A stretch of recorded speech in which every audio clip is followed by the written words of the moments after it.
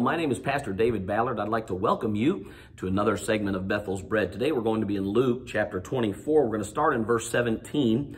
And the Bible says, "And he said unto them, What manner of communications are these that ye have one to another, as you walk and are sad? And the one of them, whose name was Cleopas, answering, said unto him, Art thou only a stranger in Jerusalem, and hast not known the things which are come to pass in these last days?" And he said this concerning Jesus of Nazareth. What they didn't know is this was Jesus walking with them. Jesus had risen and he was walking with them. He walked with them about 8 miles. And the Bible says in verse 27 of Luke chapter 24, beginning at Moses and all the prophets, he expounded unto them in all the scriptures the things concerning himself. Jesus walked with them for 8 miles. 2 men walked with them for 8 miles, and he expounded unto them all the scriptures concerning himself. I believe Jesus at this time was a pretty busy fella.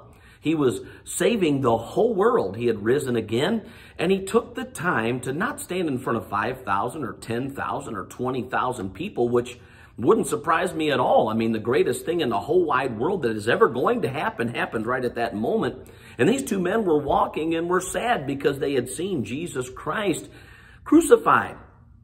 Jesus then came and showed himself unto them. Now, he didn't let them know who he was at first, but he expounded everything in the scriptures about himself. My thing for this morning is this. If he had time enough for these 2, he certainly has time enough for you. He wants to expound all these things unto you. He wants you to get in your Bibles and read about him. And Jesus Christ did all these wondrous things for us. He did all these wondrous things for Cleopas, walking with him. The greatest Sunday school ever happened, were all of this 8-mile walk with these 2 wonderful men.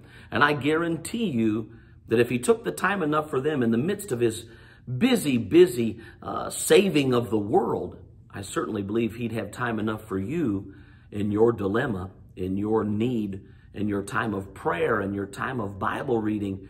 Jesus Christ loves you very much. The Bible says his thoughts towards you are precious because he loves you. And there's so many of the thoughts that he has. They're more in number than the sand. What a great promise we have that Jesus Christ took the time enough for these 2.